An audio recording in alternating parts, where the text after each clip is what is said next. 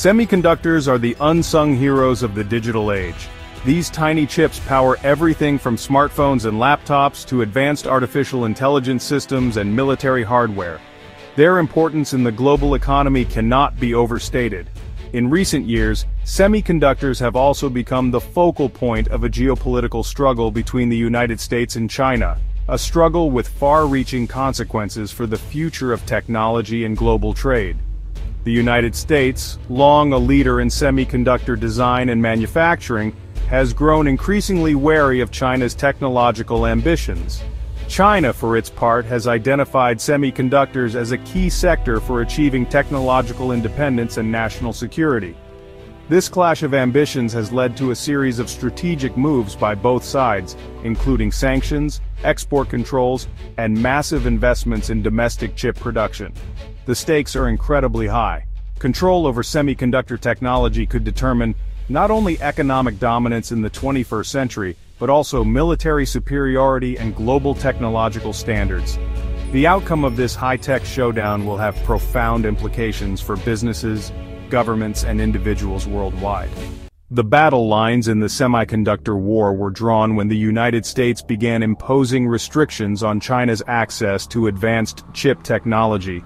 Citing national security concerns, the U.S. government argued that China's military was using advanced semiconductors to develop sophisticated weapon systems and cyber capabilities that could threaten U.S. interests. These concerns were not entirely unfounded. China has been rapidly modernizing its military, investing heavily in areas like artificial intelligence, hypersonic missiles, and quantum computing, all of which rely heavily on advanced semiconductors.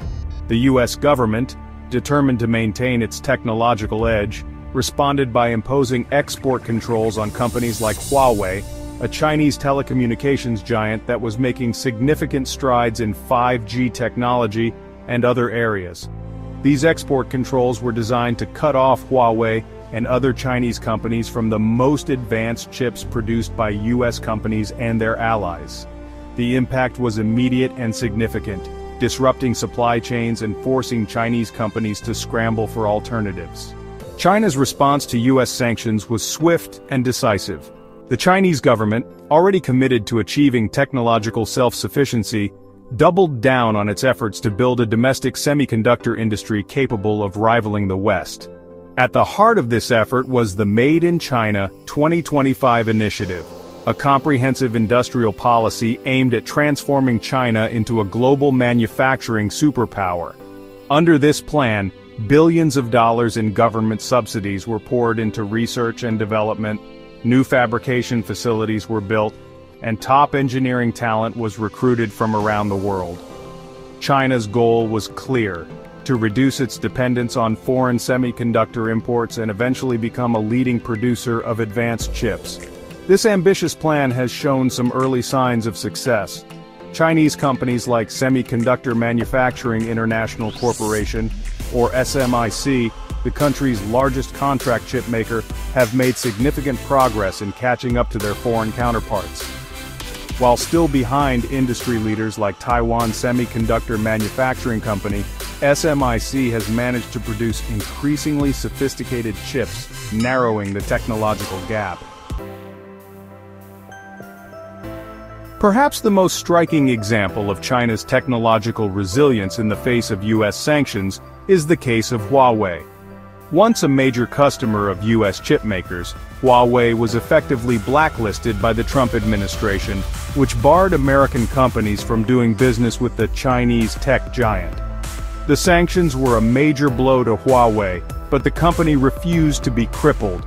Instead, it doubled down on its own research and development efforts, investing heavily in semiconductor design and manufacturing.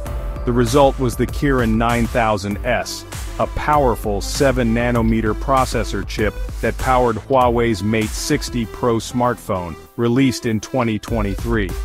The Kirin 9000S was a significant achievement for Huawei and a clear signal to the world that China was capable of producing advanced chips despite U.S. sanctions. Huawei's success in developing its own chip technology is a testament to the company's engineering prowess and the Chinese government's determination to achieve technological independence. Collateral damage. Global tech feels the heat. The semiconductor war between the United States and China is not a contained conflict. Its effects are being felt throughout the global technology industry, impacting businesses and consumers alike. One of the most immediate consequences has been a disruption of global supply chains, leading to shortages and price increases for everything from cars and smartphones to gaming consoles and medical devices. U.S. tech giants have also been caught in the crossfire. Companies like Intel, Qualcomm, and Nvidia, which rely heavily on the Chinese market for revenue, have seen their sales decline as Chinese companies turn to domestic alternatives. The Biden administration's decision to further tighten export controls in 2024, this time targeting tools and technologies used to produce advanced memory chips, has only exacerbated the situation. The impact on U.S. tech companies highlights the difficult balance that the Biden administration must strike between protecting national security and supporting American businesses.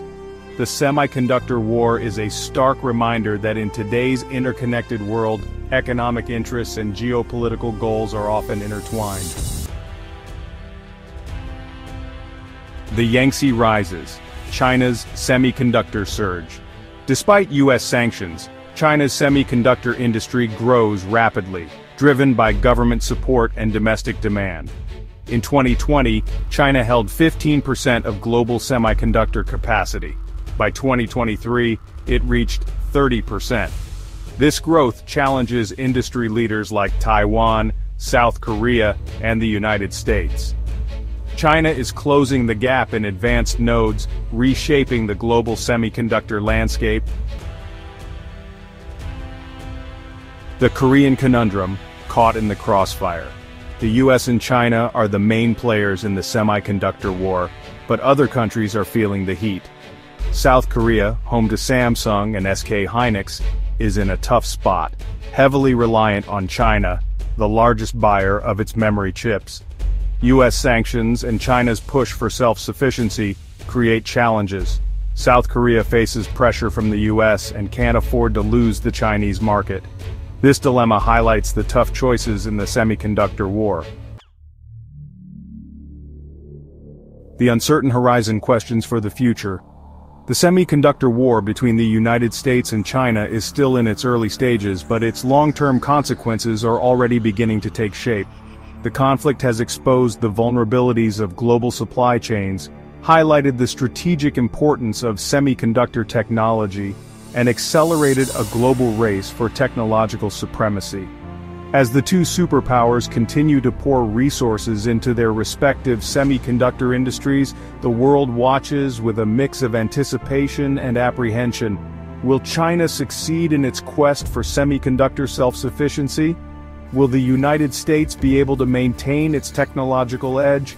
And what will be the impact on the global economy and the future of technological innovation? The answers to these questions remain uncertain. What is clear, however, is that the semiconductor war is about more than just chips.